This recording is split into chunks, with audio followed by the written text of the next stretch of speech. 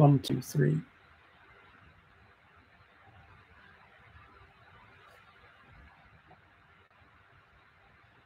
One, two, right. Hopefully this is working now. Let me just check.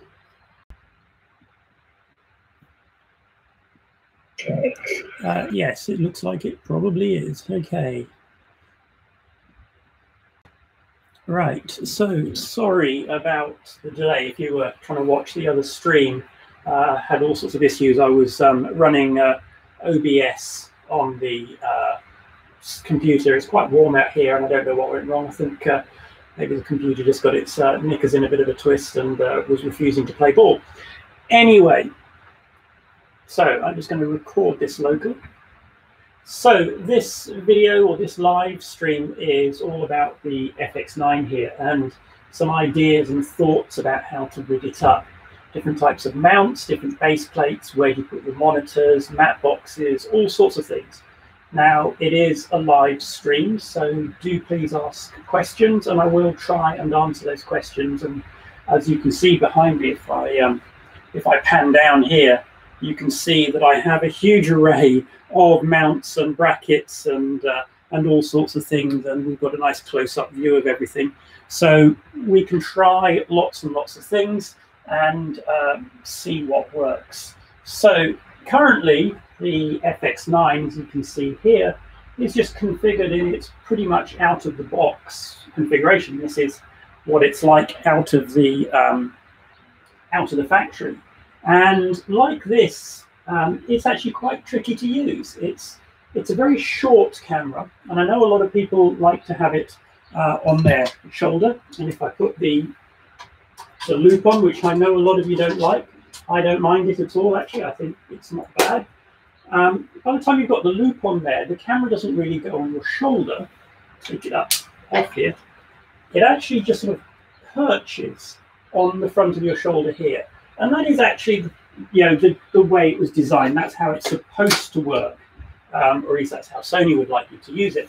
But obviously, that's not how we all want to do it. It's not necessarily convenient for a lot of things. So let's have a look at different ways of rigging it up. Now, I'm going to start off with a traditional base plate, because I know that that's how a lot of people would work with the camera. So quickly, let's see how quickly I can do this. So the base plate that I've got here is a Vocus base plate, and actually we can have, let me bring up the brightness a little bit so you can see what I'm doing a bit better. Right, so I've already taken the foam shoulder pad off, and the base plate that I'm going to use is this one here. This is Vocus sliding system, and if I rest the screws, do that, we have the base plate part that goes on the camera, and then you have the shoulder mount part here, which that slides into. So if I put the base plate onto the camera, and I'm going to go kind of do a bit of an abbreviated installation. So first of all, I have to take off my Euro plate. And now, while I'm taking off this Euro plate, one of the things I will say is that for a very long time, I was using, I'm a VCT user. I've worked in broadcast television for decades, and of course in broadcast TV, that's the standard plate. And while the VCT plate does work, let's get an Allen key so I can do up the little screws. That's the wrong one. The other green one. While VCT plates do work, they almost always have a fair amount of play in them. And if you're using long lenses or anything like that, any play really is your enemy. Right, so there's the basic adapter on the camera. Now, once you've got that on the camera, you do have a few options. So I could use this plate directly on the camera. This is just the Vocus sliding system, and this is just a flat plate that you would put on your tripod, and then the camera can slide on and off of that. You can see it's now on the bottom of the camera. This would obviously be on the tripod, and you have a little lever here to lock it, and this slides forwards and backwards, and that gives you a nice adjustable system. So that's one way of doing it. So you need to get really low profile, perhaps doing a car rig or something like that. That's really good. And then when you want to go to your tripod, the whole thing then just slides onto the shoulder plate, and then you have a traditional VCT type thing. So if I now put my VCT plate on the tripod, I can now slide the camera on and off the tripod really quickly, really easily, and it's as simple as that. Now, why am I not using VCT plates so much anymore? And that's simply this. If I get the camera now, and I don't know if I get down close, you can actually hear it. There is always some play with these, unless you use the very expensive ones. I can't remember the company that makes them. There's a German company that makes some that have an extra clamp at the back. In fact, the Vocus one does as well. So if I do this clamp up at the back, that does actually clamp it down onto the VCT plate and stops most of that play.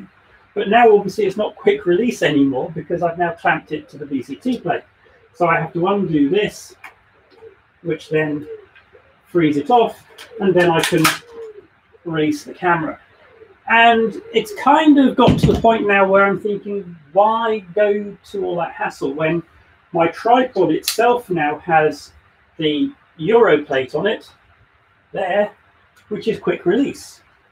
So I'm moving away from the use of traditional VCT plates. Now, in terms of using it on the shoulder, this is now much better. I now have a shoulder pad, so it is more comfortable on my shoulder. But if we go to the other camera, the issue with these is look at the extra height it's adding to the camera. There's almost 2 inches there, close to 50 millimeters or something of extra height being added to the whole rig. And that just makes it quite top heavy. This is quite a tall camera anyway. And I just think that this isn't really necessary a lot of the time. So I know people will disagree with me, but you know, there we go. So, okay, let's take that off. And we have the flat plates. Most of that height is coming from this base plate. And to be honest, most of the base plates for this camera are similar. So let's get rid of that. We're not going to use that. I showed you this before. We could use that. And that would give me something very nice and low profile. But let's have a look at some other options on base plates. So let me take this one off. And I'm going to use a different plate. So these are really nice, these plates, because they do actually attach to the little points at the back of the camera, make it very stable. They're tailored for the camera. But we're not going to use that. Instead, I'm going to look at this one. So this is the Vocus Run and Gun Kit. That's what they call this. It's very simple, very small base plate with a little shoulder pad. So let's put this on the camera instead. And this is really quick to fit. And just do up the 2 screws.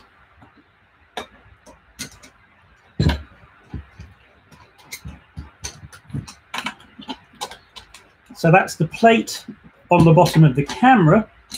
And if I sit this down on the table here, you can see how much shorter this is than this. This is really rather tall, and this is much shorter.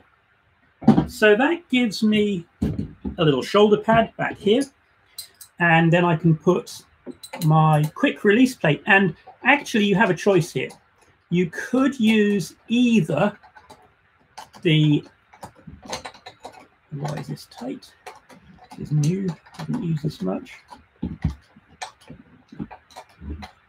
You can use either the quick release plate that your tripod has, like that, to have something that's very low profile, or the Run and Gun Kit actually does come with a VCT adapter, like that. So you can still use this with a VCT plate if that's what you want, dropping screws on the floor.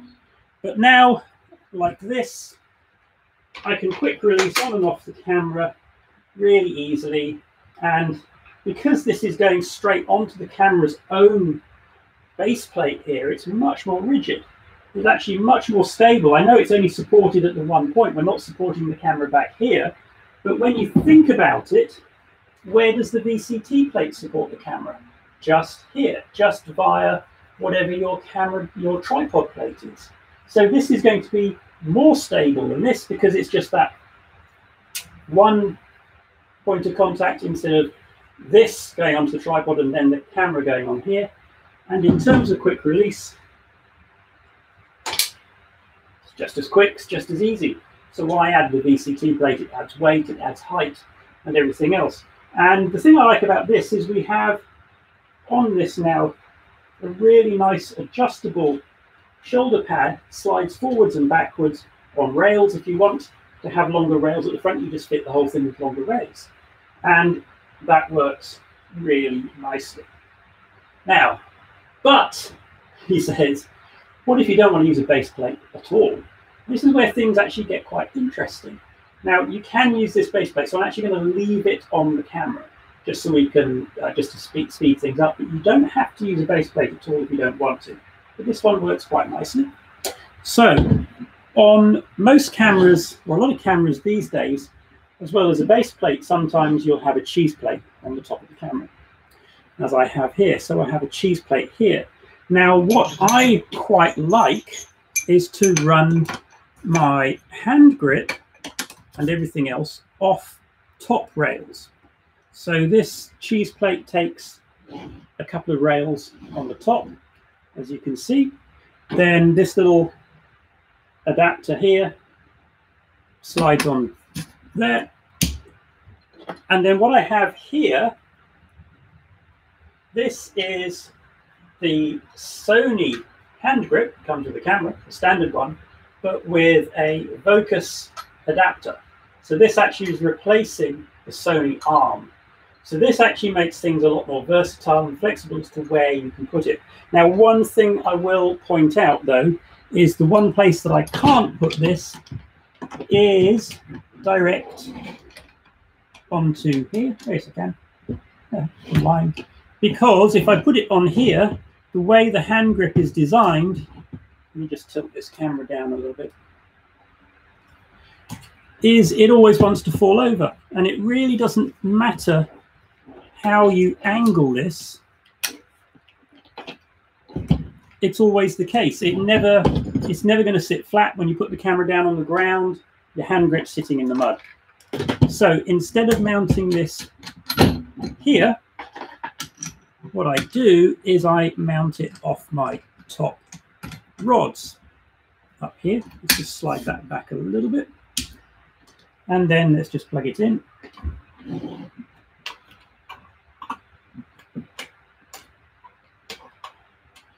This is a little bit fiddly. There we go. And now I have my hand grip here. I have all the usual rotating adjustments. And we just rotate it so it's comfortable. What have I done here? I think I put it on upside down. Yes. Just spin this round a little bit. But now basically what I have is something that is very like an ENG camera to use. So the hand grip is where you would normally have it with most ENG cameras, up on the side here. It's actually really comfortable because I can find the release catch and I can put that at the angle that I want. So it's really, really comfortable to use. And I really like this. And the nice thing about this is I can put it down on the ground or anywhere else, and this doesn't touch the ground. It also means that if you're using a tripod where the camera slides on and off the base plate, the arm doesn't get in the way. And I've found this to be a really lovely way of configuring this using this top cheese plate. It's this is a Vocus cheese plate that has a rod adapter on it. You can see it there. But there are obviously others from other manufacturers as well. Now, so if you're mounting your hand grip from the top of the camera, what about matte boxes and things like that? Well, you can do the same. So I'm just going to just tilt the camera, put this one up a little bit.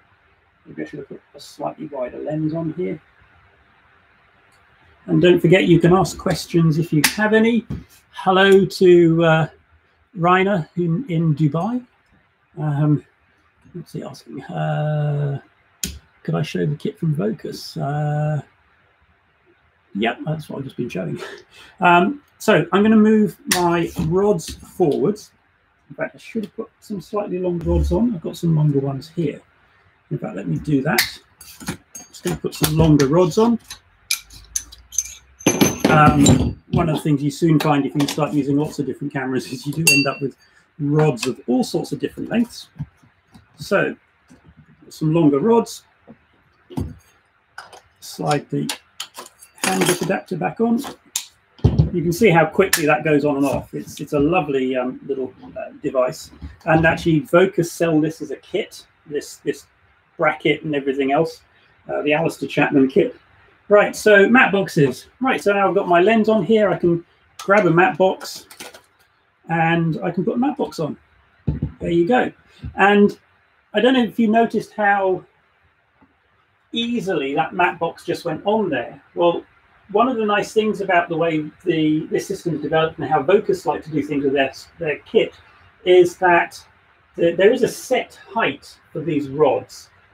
From the lens center, and if you look at that, if you look at the top rods and the bottom rods, you see it's symmetrical. So actually that means that I can put that matte box on there like that from the top rods and it goes straight on. Just put it over here.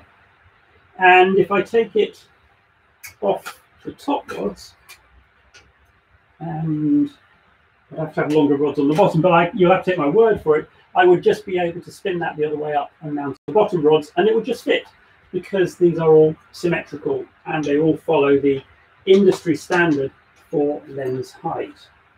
So there you go. Now, while I've got the matte box here, something I want to talk about a little bit is choice of matte boxes. I think a lot of people use a matte box that's far too big.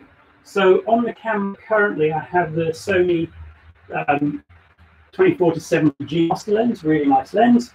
And I've got this huge matte box on the front here that, to be honest, take the lens cap. Let me use the other camera. Isn't actually doing a lot.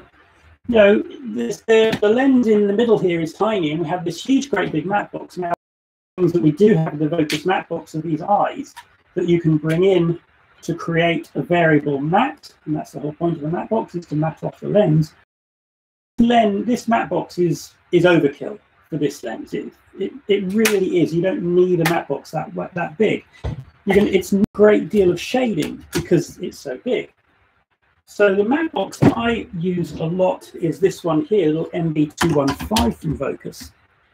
And that goes just straight on. And this is a much smaller matte box.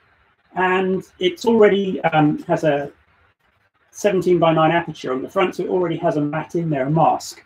And that actually really with flare, and that's the undesirable flare. So two types of lens flare. There's the flare that's desirable, which might be when you shoot directly at the sun and you get the lovely rings of light through. And then there's the other type of flare, which is when the light comes in just off axis. It's not in the shot itself, but so that light gets into the lens, it bounces around, it scatters, and that raises your black levels and makes the picture wash out. And actually, that's what we normally talk about when we talk about flare. And that's obviously undesirable. But by having a nice matte here, and you can actually put a filter, this is actually a filter tray in the front of this, you can put a filter in there. You keep the sun out when you don't want it, and it keeps your contrast levels up, and it really helps with what you get. So get the matte box that's the right size for what you're doing. Don't just buy a huge matte box because it looks cool. I mean, yeah, that looks cool, that looks all right. But this takes two filters, one right in the front. Anyway, this one, a lot more expensive. It's very fancy, my lovely wood grain one that I really like. But it's not necessary. This one will actually do the job just as well, perhaps even better in some cases. Now, what about when you have lenses that telescope? So this lens here, it zooms. Well, some of you may have already noticed actually that I've got a mounting adapter on here, and I just release the buckle.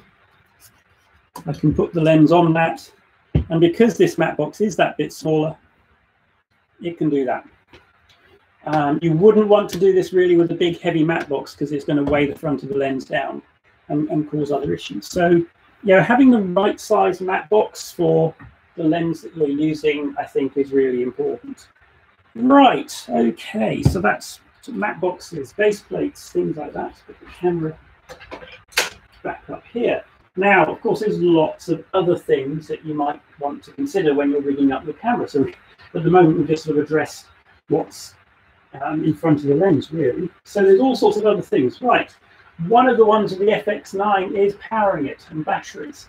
So at the moment, I have a Dynacore U95 in here. It's a BPU equivalent. And the reason I use these and other similar batteries, and not the Sony ones, is these all have D-taps on them. So if I just take this battery out, you'll see on the bottom there is a D-tap connector, and I can power my accessories, my monitors and things like that off that. But it's only a small battery, and it doesn't weigh a lot. I actually want some weight back here on this camera to make it sit on my shoulder much nicer. So my favorite battery adapter is actually this one here. This is the Core V-mount adapter. A few seconds to fit. So I do have to plug it in to the DC in on the camera. Just goes in there and drops on. In fact, actually, before I put that on, and I think I did. I left them in the house. One of the things you can do with this is actually there is enough room in here for a BPU-35. So the battery that comes with the camera, charge it up, pop it in here, and then that actually gives you a hot swap capability. So this is your main power supply, the V-mount battery on the back. And then if you take that battery off the back, the camera will continue running off the little BPU-35 for a couple of minutes, few minutes, while you change your battery.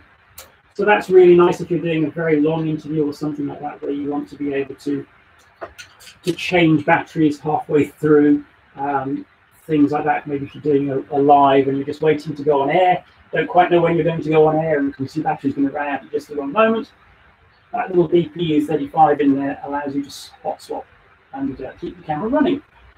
Now, the other way to do is lots of different ways. So I have here a Core Neo Hypercore battery. These are really nice.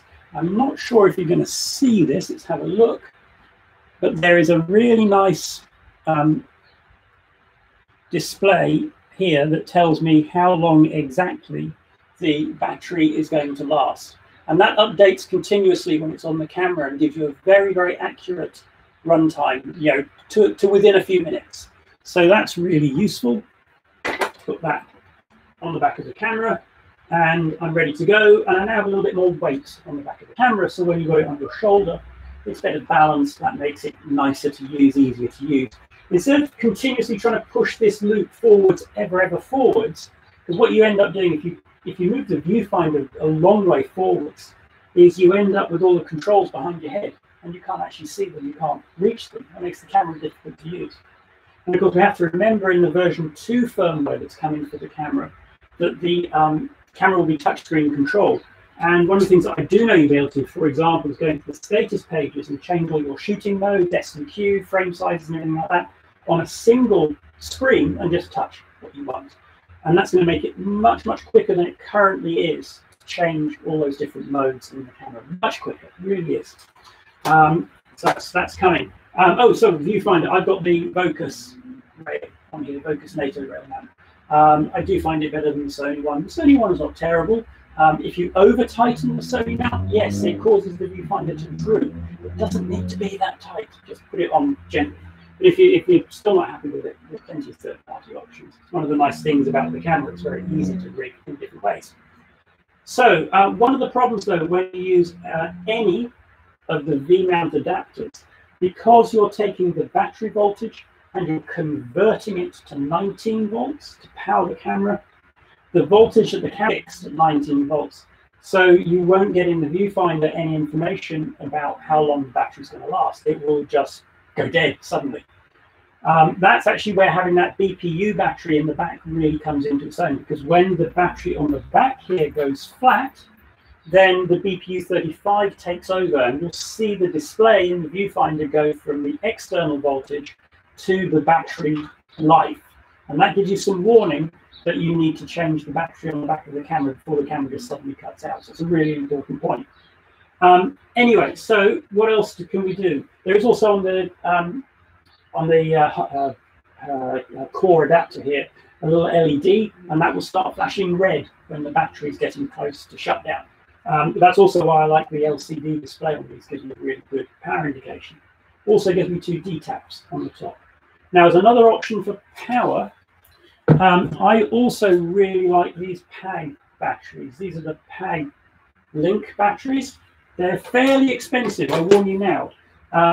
But they're really nice because you can actually stack a couple of them together. In fact, you could have up to 4, I think it's up to 8 actually, but I wouldn't recommend it. With 2 batteries on the back of this camera, suddenly when you put it on your shoulder and you start using it ENG style, the balance becomes much, much better. You do need to get that weight quite a long way back behind you for it to actually work, to actually do something. And it's far better, I think, just to have a little bit more weight on the back of the camera than trying to push the viewfinder forwards all the time. And with the PAG-Link batteries, did I bring it out? No, there is a little an adapter that goes in between the batteries if you want, that gives you your D-taps and USB power and everything else.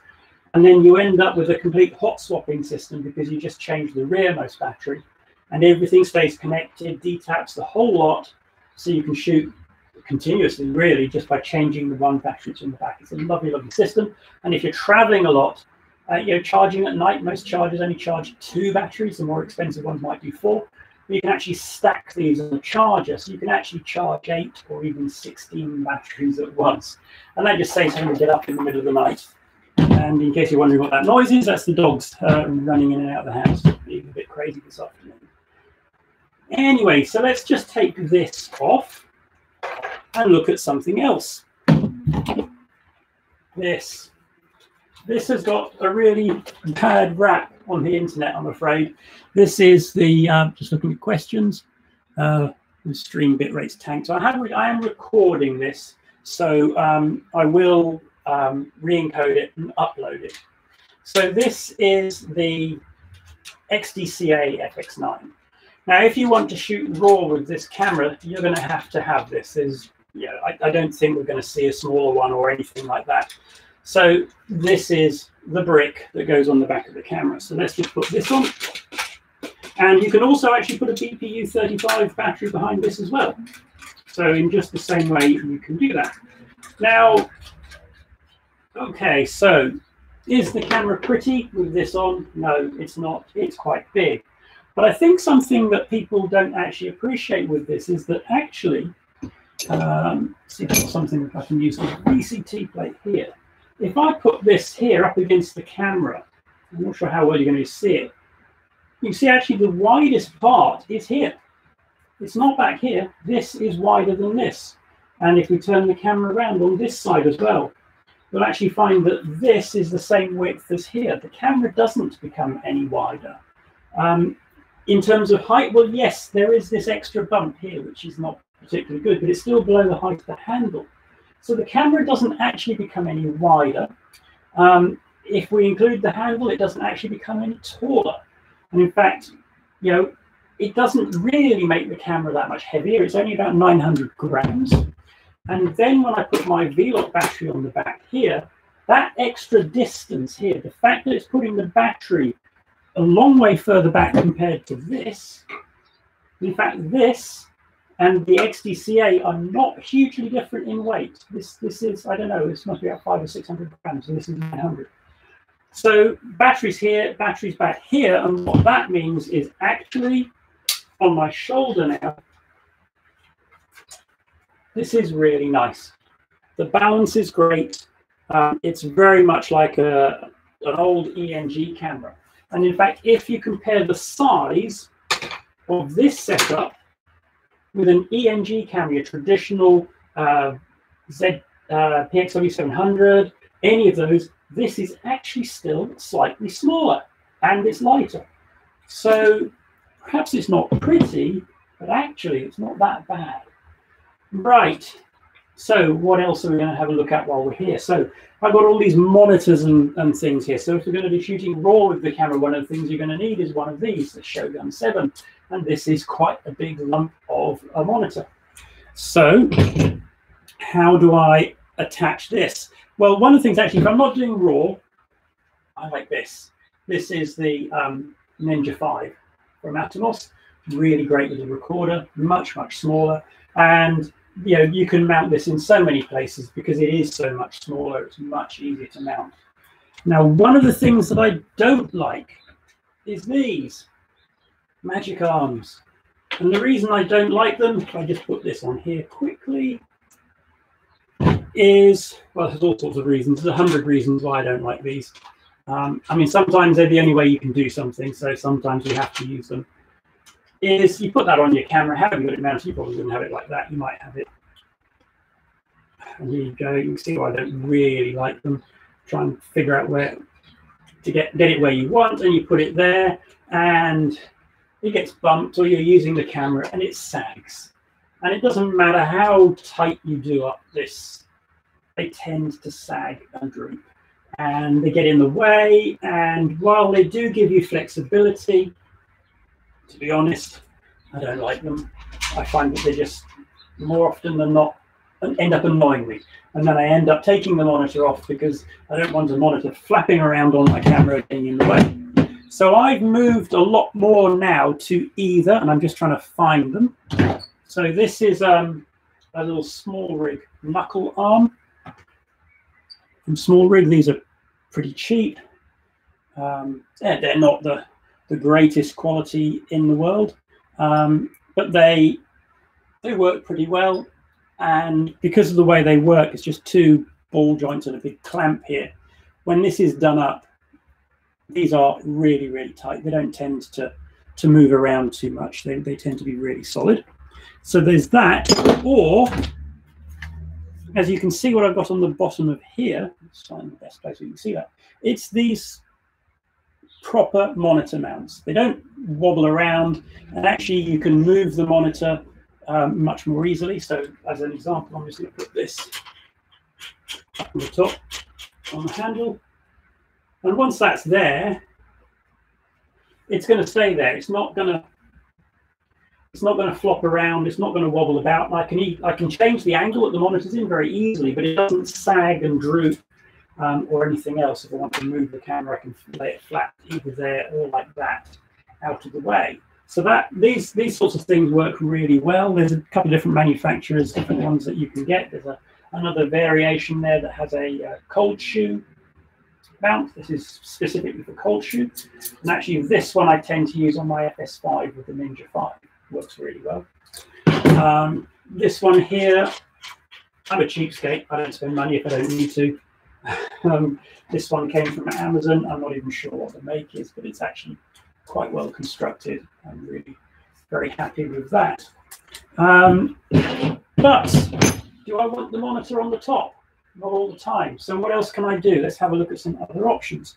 So I have these top rod mounts on here, and that gives me an option. So here's a little short rod, very short. I'm just going to pop that in the rear rod holder there. And then I have that little Small Rig arm on a little block that goes on to the arm. And if I just tighten that up. Now this block was cheap, and to be honest, it's not brilliant. It's quite tight to do up. I possibly will buy a better one once some of the restrictions there. So that's just that little block on there. And now you just take this bracket. Is that going to come off? No, I've done it up too tight. But this does actually have little holes that you can put a screwdriver or Allen key in to do that. Let me get a slightly thicker one. Oh, he says he has done it up too tight. Good old multi-tool to the rescue, whether it's your Leatherman or in this case a girder. And I'm not sure that's even going to do it now. I'm glad I'm discovering this today, actually. There we go. So what I can do now is I can put my Shogun here, and I can actually mount the Shogun there on the side of the camera. Now, this isn't going to be something everyone's going to want to do, but if you're doing a lot of running around, this is a nice way to do it. It's out of the way, less likely to get damaged when it's going in and out of your bag quickly. And then if you do want to use it as a monitor, because do remember that the screen on Shogun can be flipped up and down, so you can have it mirrored upside down. You just flip the monitor up, flip the screen electronically, and you can use it as a monitor. And I really quite like this way of rigging that on there. Looking at this side of the camera, microphones. We have the standard Sony mount, and it's something a lot of people ask me about. So the microphone I really like as just a Atmos mic is this one. And this is the ECM MS2. And it's not too expensive. It's a stereo gun mic. So you actually get stereo sound with it. And it's really good just for getting the sort of room atmos, or if you're shooting a documentary, just for getting that sort of background sound. And then we have the two XLRs here.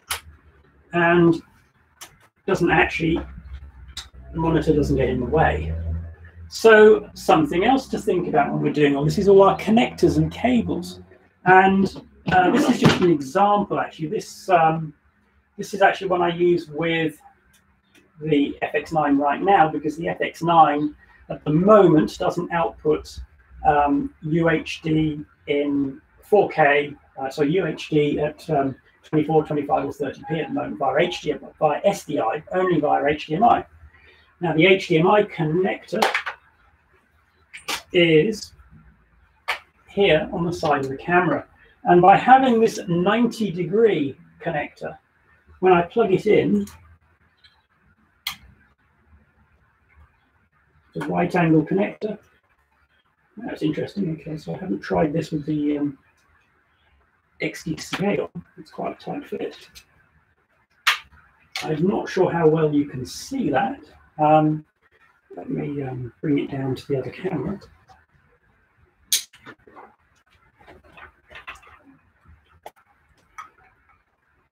So it just sits in there really nicely. And that's not going to get caught. It's not going to get knocked and damaged. Now, HDMI is not the best of connectors. So having it tucked in there with the 90-degree connector really helps to stop it from getting damaged or broken. And that I'm really happy with the way that works. And that's the sort of thing that really helps your kit to not get broken, for things to not get pulled out and stuff like that. And HDMI cables, they're not that expensive. I think that was another Amazon purchase, actually. Because of lockdown and COVID and everything else, it's not so easy to go to a dealer to buy all these things. But little things like that. And then if you are using the Ninja, when it plugs into the Ninja, of course it's 90 degrees up here as well, so it doesn't stick out, doesn't get broken, does a lot less damage. In fact, I can plug it in here to my Shogun, and then when my Shogun's down in its travel position, there's no cable sticking out, there's nothing's going to get broken, nothing's going to get smashed off in your camera bag and things like that. So you're going to arrive working. Now I'm looking down here to see is there anything else that I was going to cover? Oh yes, these are great little things. This is an MPOW is the brand, and this is a Bluetooth adapter, so I can actually just focus this camera a bit better. You'd think as a cameraman, too close, minimum distance. Bluetooth adapter. So this allows me to just plug this into the headphone port. I've got Velcro, so Velcro on the camera. Gives me Bluetooth, so I can use Bluetooth headphones. And if you're moving around a lot, and especially given that you can remotely control the camera, you know, you can use the content browser mobile app to remotely control the camera. So having Bluetooth audio, because the content browser mobile app doesn't have audio, just allows you to move away from the camera. You might be doing something, you can still hear your audio, still check it. It does add some delay though. This one's about 1 and a bit frames, maybe 2 frames, something like that. It's manageable. So once you know it's this that's doing it, so you can work around it. Not an expensive thing, but really makes life easy on a lot of shoots. And anything else, well, wireless links, that's the other thing. If you're doing all this stuff remotely these days, is wireless links. And for this, what I've got is, and actually one of the nice things about having this mounted on a rod, this Shogun back here, is I can just loosen the rod, slide it back a bit, so I can move it a bit further back, so I can get at the cheese plate.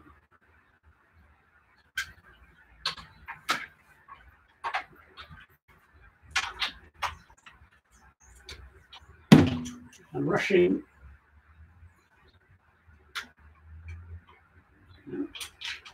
Well, this sits on here. I haven't done it up properly. Nothing. So that's a Hollyland Mars 400. Really great little wireless link, and that can sit up there. And then I've got to do this all in the right order. When I'm traveling, because this is on that ball arm, I've done slightly wrong. I need to come off the screw that goes this way on the cheese plate instead. But I won't do that now. No need to keep you waiting. That, when I'm traveling, then goes down here, so it sits flat and flush against the side of the camera as well. And again, 90-degree BNC connectors, all of those things make life a lot easier. Don't think I brought one out, but normally I have right angle and 90-degree connectors, again, because it just stops stuff getting broken. In terms of BNC cables and things like that, if you're running a really short cable, that sort of length, these really thin cables are great. But if you start going longer than, let's say, 1 meter, you want a better quality cable. This stuff's only good for short runs. And also be very careful if you're buying these from China and things like that. There's 2 different impedances. There's 50 ohm and 75 ohm. Now, a lot of these cables are 50 ohm, and the center pin is fatter in a 50 ohm connector than a 75. Now, that's fine. It'll make a connection almost all the time. But what it's going to do over time is stretch the socket on the camera. And over time, you then go to a 75 ohm cable where the pin is slightly thinner, and you can potentially get problems with connections not being so good down the road. So just try and make sure you do get actually genuine 75 ohm cables instead of the 50 ohm cables designed for radios and things like that. Now, being a radio ham myself, I have a lot of radio gear, so I've got both sitting around here. It gets confusing as to which is which sometimes. So let me just check if we've got any questions. So no, the Ninja 5 does not accept RAW from this camera. It does from some of the Nikon stills cameras, but it does not accept RAW from this camera. But sometimes you want ProRes recording and you just want to take straight ProRes out of the camera, 10-bit, 422 ProRes, lovely little recorders to do that. And if you just want it like a proxy file, maybe ProRes proxy or just as a backup. I was using this, when I first got the FX9, I used this a lot on the camera. It was almost always on the camera, recording onto the SSD in ProRes HQ to get the best possible picture quality. And then I started comparing the quality of the ProRes files to the internal recordings of the camera, and I couldn't find a difference. So I stopped doing it. I'm sure there is a difference. I mean, this is much less compressed than the XAVC, but XAVC is a really good codec. So I'm not bothering with this so much now. But again, it's just nice sometimes just to have that slightly bigger monitor. Brighter monitors, an HDR monitor as well. Most of what I do these days, I'm delivering in HDR. So being able to monitor in HDR on location is really, really great. So that's really why I had it on the camera a lot of the time. So any more questions? How about audio? Do I use the MI shoe at all? Yes, I do use the MI shoe. So I'm using the MI shoe right now. So I'm shooting this with my FS5 over there, and that has the MI shoe dual channel Sony recorder, Sony microphone that it's got the SMAD P3A, or SMAD P3 adapter, and then the dual channel audio receiver, UWPD audio receiver on my FS5 right now, because I don't have to worry about batteries and things like that for that. So down here is the belt pack. So yes, I will often use that on here, which is why I don't tend to mount anything off this mount, because I like to keep it clear so that when I'm using the Sony adapter and the SMAD, I can do that. Something I do is on my list of things to get is the new digital system, because that has a digital connection now between the radio mic receiver and your audio recording. So there's much less chance of any interference or noise or other issues because it's entirely digital now. But that's on the wish list, waiting for start making some money so I can pay for all these nice toys. If I wasn't using that, I would actually be tempted to put my wireless receiver up at the front. Because the nice thing actually about putting the wireless receiver here is if you've got it on one of these mounts, so this is that little monitor mount, and this works really nicely actually. So if I mount that on there, and then this is a standard cold shoe mount, I can put my wireless link up on the handle there, and then when I want to travel, it just pushes down flat, completely out of the way, doesn't get in the way, and when I get to wherever I go, I can just bring it back up again, and that works really nicely. So a lot of this is really something to try for yourself, experiment, see what works for you. I've been doing this for 30 odd years, so I kind of know what I want with a camera, but sometimes you have to fiddle around a little bit to find the brackets and clamps and everything else that does what you want exactly. I'm really happy with my FX9 like this. It works really well. The extra length of the XDCA, when you put a battery, even you put little core batteries on the back, actually really helps with the balance. This little run and gun kit from Vocus keeps the height of the camera down so it doesn't become so wobbly. It's very, very rigid. Using the top rails for the hand grip and everything else means I can put the camera down whenever I want to. It's not going to wreck the handle doing that because it's off the ground. And it really becomes very much like an ENG camera, which is what I want. But then if I need to do any film style shooting, I've still got rods at the bottom, rods at the top. I've got plenty of spaces for follow focus motors and all of those sorts of things. Lots of space. So it adapts very well to that as well. And in terms of cost, actually, these are not, in the grand scheme of things, particularly expensive items. This sliding base plate, your more traditional base plate, well, it's actually it's a very nice base plate. It's the one with the sliding bracket and everything else. This is heavier and it is more expensive. This is very nice. If you want to use VCT, I highly recommend this because it's so adjustable. But it's adding weight, and I don't want weight if I don't need weight on my camera. So that's why I sort of came up with this way of doing it with the top rods. If I'm just shooting handheld, I'll actually take this bottom plate off altogether, and I'll just use a small pad just velcroed onto the bottom of the camera, and that works too. So thank you for watching. I hope it was enjoyable. Sorry about the false start earlier on. If the quality of this did drop down a bit, so I'll re-encode this and I'll re-upload it so you can see it in better quality later on should you want to. Thanks for watching.